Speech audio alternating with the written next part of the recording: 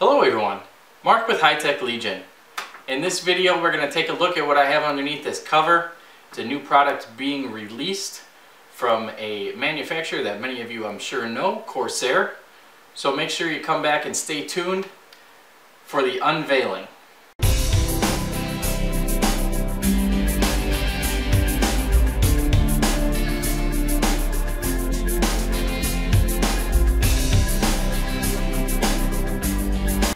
Now let's just take a moment and pretend that we're at the new car show and the concept car is just rolled up under tarp and everybody's standing around in anticipation waiting to see what's going to be unveiled. Here we have a new full tower case from Corsair. This is the 780T and let's go ahead and take a look. Now when I first took this out of the case myself, I noticed this nice mesh fabric bag that is wrapped around the case to protect it during shipment. I also noticed a few other things made to protect the case during shipment. Along the top here, the top mesh panel is very easily removable. It just pushes, clips, and locks in place. So what they've done is put some masking tape along the top, and they have one side nicely folded over so it is easy to peel right off the top of the case there. And they've also done the same on the front of the case, as we can see here. And like I said, one side is pressed nicely so it does peel. It does take a little of the plastic of the front of the case with it as you peel it off. That's okay because you'll be removing that anyway. And now let's see why they put that tape. Well, because as we can see here, the front of the case, with a simple click, we have our mesh, our metal mesh on the outside, nice plastic cage on the inside, and also a nice filter. So the filter itself isn't only removable, the whole front of the case is. Very easy to clean that filter. And behind it we can see the two 140mm fans that Corsair has included and mounted to the front of the case. Also in the front of the case here, there is space for a 360mm radiator in the front of the case. Again, this simply sets into the bottom of the case, pushes and locks in place. We have seen that on other Corsair cases. This one is really nice because it's that whole front mesh panel with the Corsair logo, everything embedded right into the front. On the top, the same thing, a simple push, click, and it removes. We'll go ahead and take a look at that later once we get the case laid down for you guys to take a look at the top panels. And we could also see on the front of the case here two external 5¼ inch drive bays. If we take a look at the side window panel, this case is beautiful. All the exterior that really gives it these nice lines, this nice curved. It's even got a little hood that overhangs in the front of the case here. Has a very nice appearance, and for the size of this case being a full tower case, it's not that heavy. It's a very nice case to work with. Now the side panels here, you can see our nice window here has a nice curved edge to it, so it's a very nice finish on the outside. You can see everything inside the case without a problem. And our side panel with a simple lift comes right off. Metal side panel, we can see our retaining clips here for our nice plexiglass window. If you wanted to remove that, if you wanted to do some custom work, that can be removed along with the whole plastic hinge that's here, or plastic latch assembly I should say. That can also be removed. So that would leave just your bare metal side panel to, maybe paint, do some kind of custom work, whatever you wanted to get into. Inside here we can take a look at the case, and very clean inside. We can see all of our grommets for cable management through to the back of the case, which there is plenty of room behind the motherboard tray for cable management. We can see all of our cabling run to the front here for our front panel, our fan cables, all of our normal front panel accessories, and also for our fan speed controller that is on the top of the case. our reset, our two USB 3.0, two USB 2.0, headphone, microphone, and of course, power button.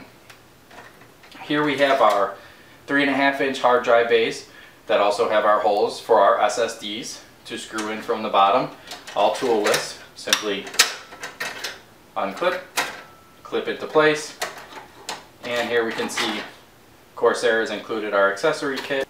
And at the top here, our 5.25-inch bays for your DVD drives, hard drives, fan controllers are also toolless. We'll go ahead and put the side panel back on. Again, simply lift up that handle, it locks in place, easy removal. No fighting with thumb screws, nothing to hassle with. On the back of the case here, we also see our adjustable 140mm fan that is included, and it also has slots here for a 120mm fan. It is height adjustable. It's about maybe 1.25 inches of movement up or down so that you can align it with your motherboard or with your processor cooler. And extra ventilation in the top of the case here. Possibly if you were to have a radiator mounted in the top, because it is capable of that, there's some ventilation to pull some air into your fans even through the rear of the case, not just through those fans pulling air through the front. We can see our 1, 2, 3, 4, 5, 6, 7, 8, 9 expansion slots on the back for your graphics cards, your motherboards that have multiple setups capable. You have 9 expansion slots. You do have stamped in here holes for water cooling, but they're not just a hole in the case. It's not a little rubber grommet. A lot of people, and especially with the flexibility inside this case for water cooling, you may not need to mount something externally. If you wanted to, these could just be popped out. But if you didn't want to, they are pretty solid in the back of the case, so you wouldn't have just 2 holes with the rubber grommet in it not doing anything. And then here we see in the bottom of our case our mount for our power supply. We go ahead, take a look at the back side panel. Again here, if you can't see, we have our nice black feet that extrude from the side of the case, making the case very sturdy and stable. So the back side panel here, again, we just have our clip, lift up, side panel removes. Same way as the other, we can see where there's just a slight indentation, a little bit of aesthetics. Nice white finish, not too glossy, just a very nice finish to the case. And we have our accessory bag. So here we have all of our cables that are fed through to the front of the case. That should probably have the twist tie taken off so they'd feed through here a little bit easier. And okay, they want to fight with me, so we'll get back to that later. And we also have back here 1, 2, 3 tool-free SSD brackets. So to not inflict with our 6 hard drive trays that are in the front of the case, they are set back a little bit, but you can see the SSD would slide. This little latch would hold it in place. So you would slide, push it in, it would lock into place here, and this little latch would hold it in place. There's also holes on the side that you could screw it into place, and of course with easy access here to where your SATA data cable and power cable would plug in. Again, when we go into the installation of the accessories and our components later on in this video, we will get into the actual mounting with an SSD into this bracket. They simply line up with the notches on the front of the case, and then the latch in the back clips and locks in. So it's very secure in place. 1, 2, 3 SSD brackets. Let's take a little closer look at our cables running from the front of the case here. It seems like a lot of cables. Well, let's show you why. We have our USB 3.0 header for our 2 USB 3.0 ports. We also have our USB 2.0 for our 2 USB 2.0 ports. Roughly the same length. Then we have a longer cable for our audio. Why is that longer? Because most of the times the audio port is all the way over here on the motherboard. We can see a nice little rubber grommet here to fit some of those cables through that might connect way over here on the motherboard.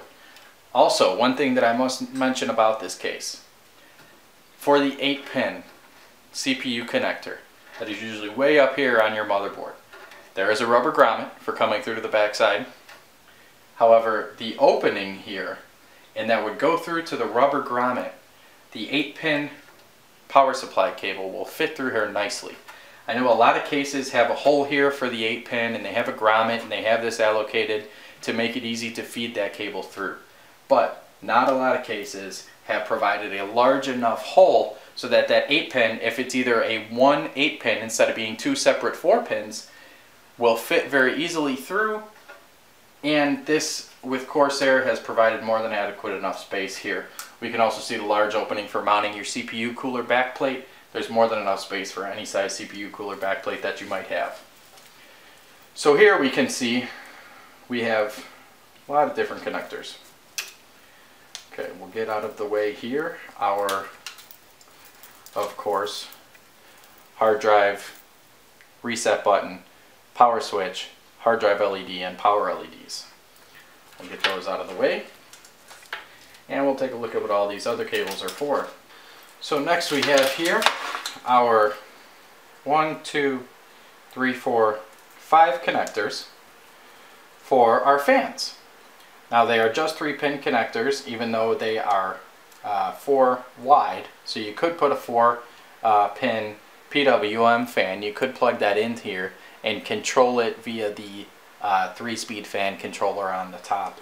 They've also given us 2 power options, a Molex and a SATA power option for that top fan controller. So if you don't have any Molex in your case, you have the SATA power option as well. 5 fans. The case comes included with 3 140mm fans. However, we could fit 3 120mm fans in the top, 3 120mm fans in the front, 3 in the bottom, or 2 in the bottom, I'm sorry, and 1 in the back. You could fit 2 140mm fans in the top, 2 140mm fans in the front, and 2 140mm fans in the bottom. 1 140mm fan in the back. You could also fit a 360 radiator in the top, a 360 in the front, a 240 in the bottom, or a 280. You could fit a 280 or a 240 up here, a 280 or a 240 in the front, or a 120 or 140mm fan radiator in the back of the case. And I'm sorry, the bottom cannot fit a 280, the bottom can only fit a 240mm rad. So 240, 240, 240, 280, 280, 360, 360. 120 or 140mm radiator in the back. And also the same options with fans.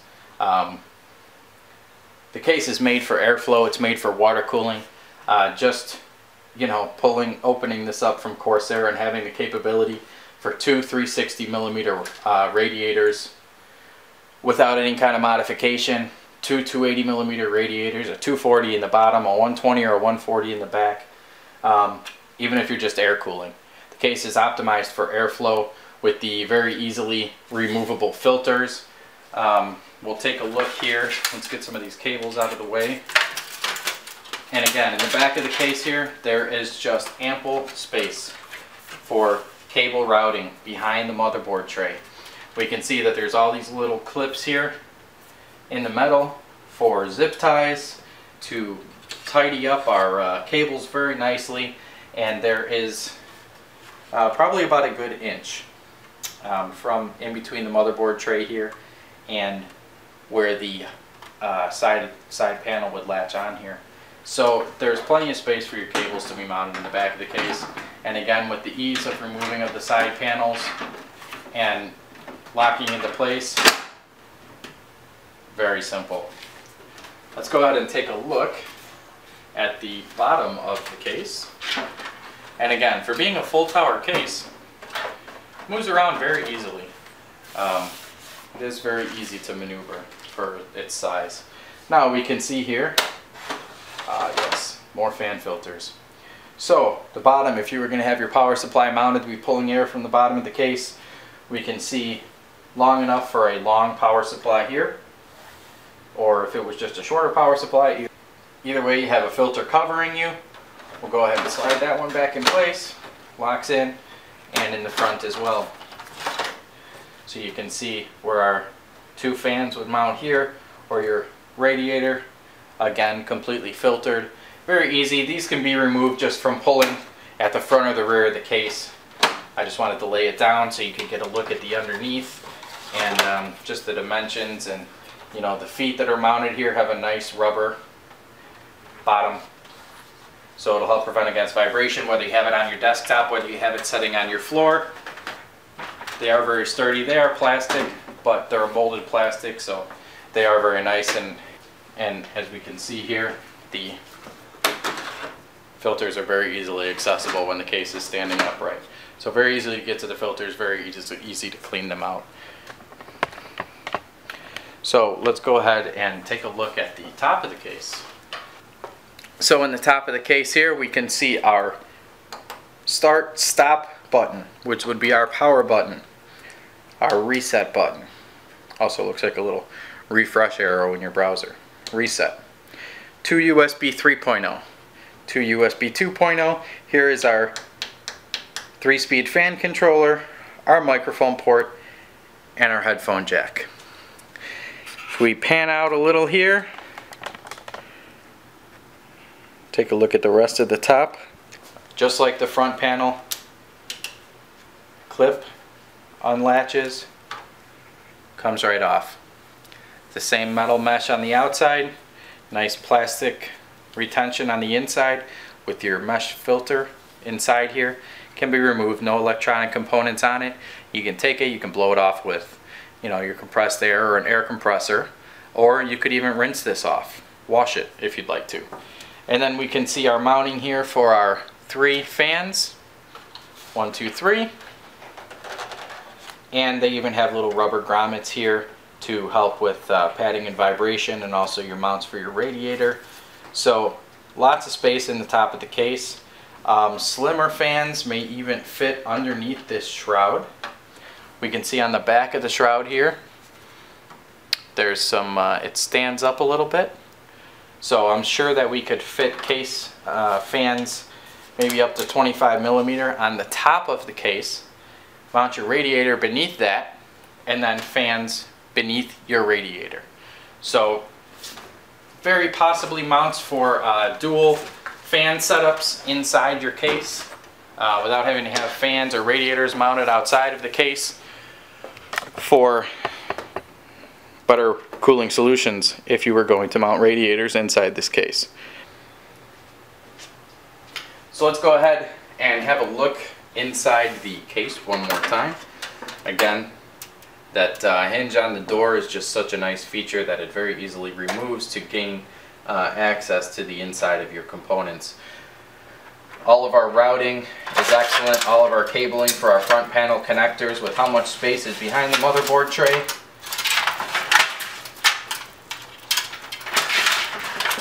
just all disappears. So we can see that there's plenty of space behind the motherboard tray for routing all of our cables, even if they were to be custom sleeved.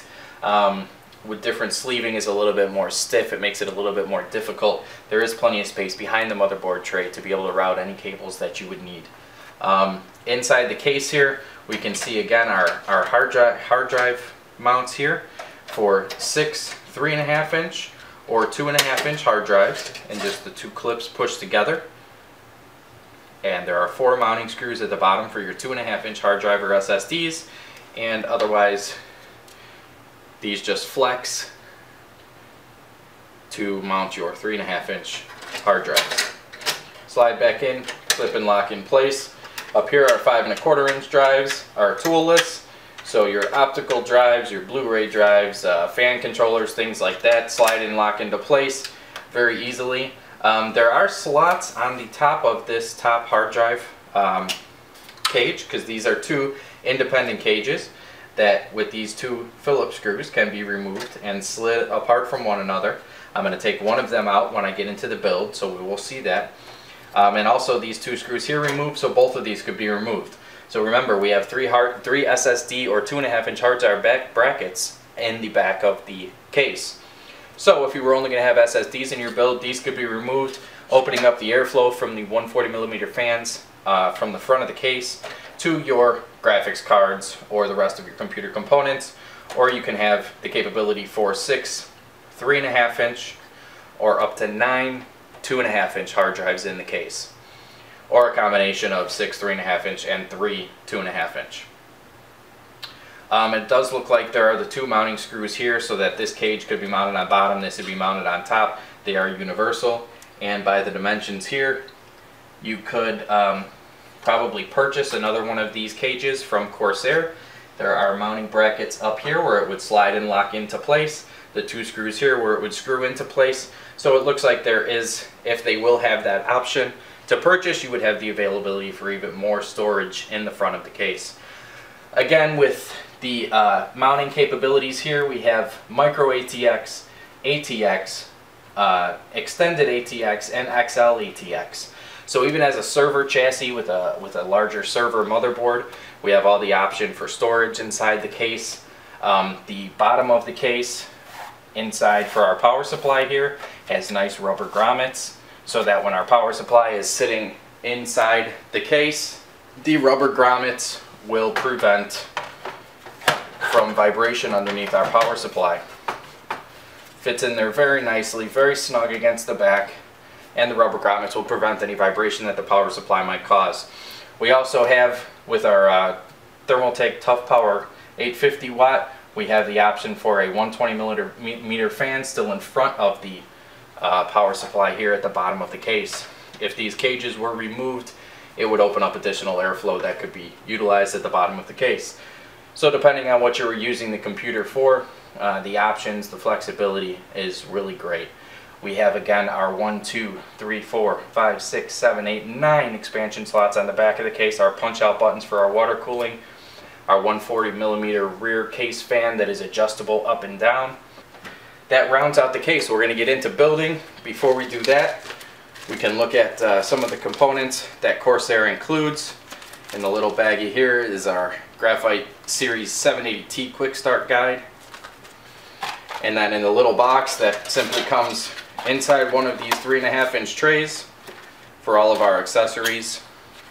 And of course, nicely logoed with the Corsair logo on the front, we have all of our mounting screws.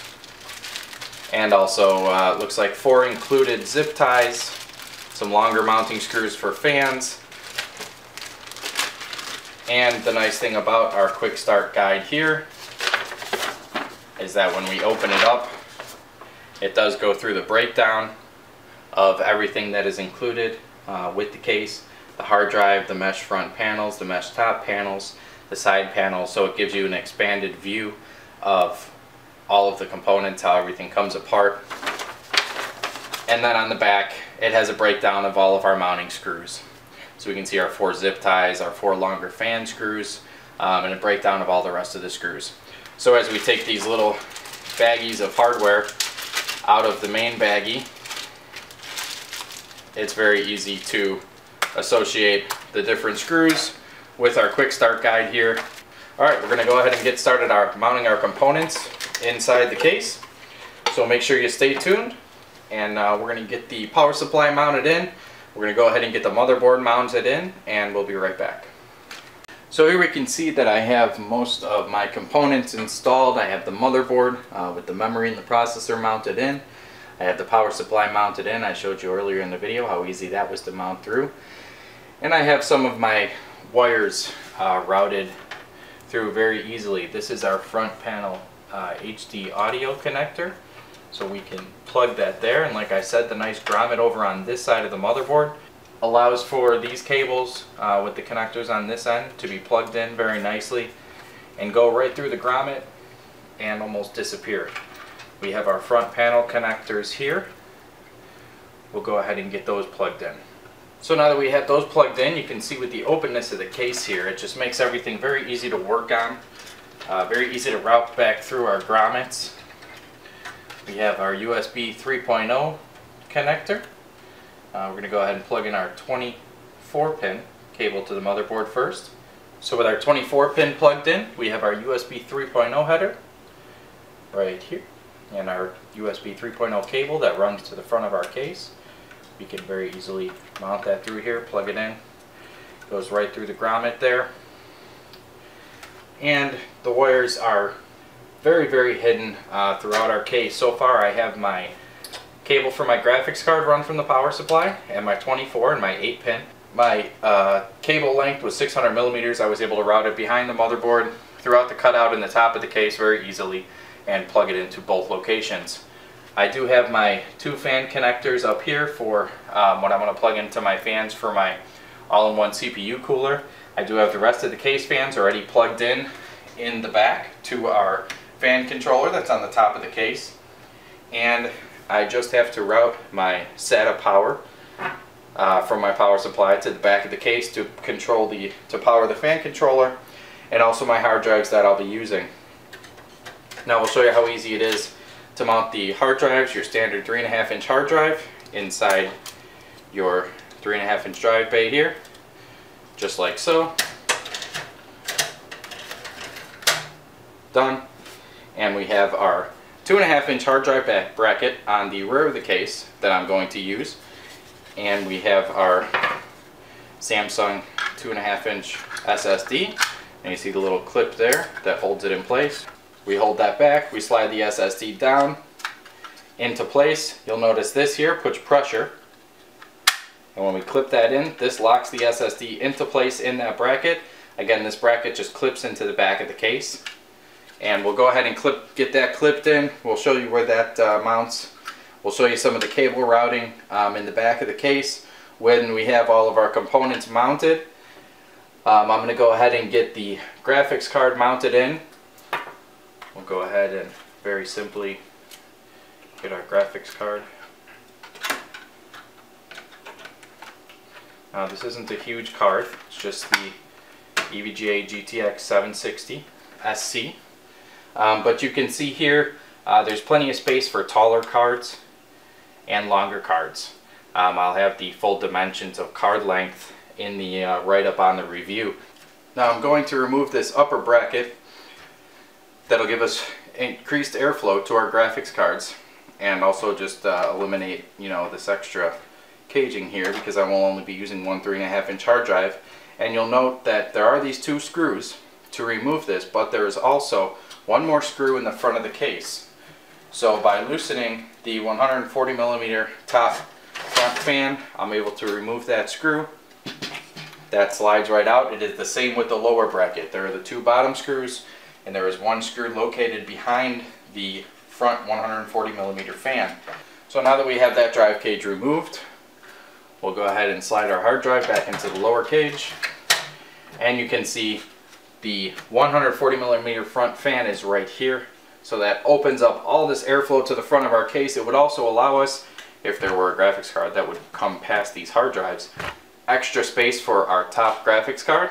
So we're going to go ahead and plug in our power supply cables here to our graphics card. And the next step I'm going to get into, I will mount the CPU cooler, and then we'll get into some benchmarks. Stay tuned.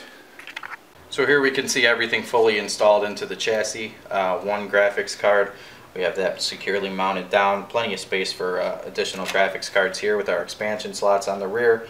All of our case fans, including our 2 fans for our 240 all-in-one liquid cooling unit, are plugged to the 3-speed fan controller on the front of the case. So we're going to control everything that way. The pump for the liquid cooler is plugged into the motherboard so that I can monitor that through the BIOS. Most of the cable management has been taken care of. Of course, this I could just bend back over and zip tie to make that a little bit tidier. But as you can see here with everything, with all the different grommets, all the different holes for routing the cables through the case, everything is hidden very nicely. You focus on your components. With the mounting bracket here for the SSD in the back of the case, we can even see our statistics for our Samsung SSD. So it's a very nice feature to have that mounted there without these drive cages. It opens up the airflow internally in the case. We do have the 1 3.5 inch hard drive mounted here. No optical drives. I don't really use an optical drive anymore. I do use a fan controller, but with the fan controller integrated into the case, I'm going to go ahead and give that a shot so I can test that out and see how well that controls the case fans as well as the fans on my all-in-one liquid cooling unit. We're going to go ahead and get some performance numbers, but first we'll get our side panel put on here. We'll go ahead and get our front and top panels clipped back in.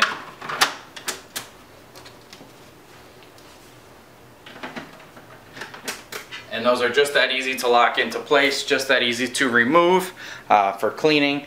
Case is very easy to work on, and we will pull off our plastic protective here on our window side panel so that we can take a really nice look inside the case, get an idea of just how large that window is, the accessibility to see our components very clearly through the window. We can see our front here has a nice curve around to it. Our buttons on the top, very nice lines along the side of the case. Nice black and white. We're going to go ahead and test our system inside this case, get some benchmark numbers on you, see how well these fans perform.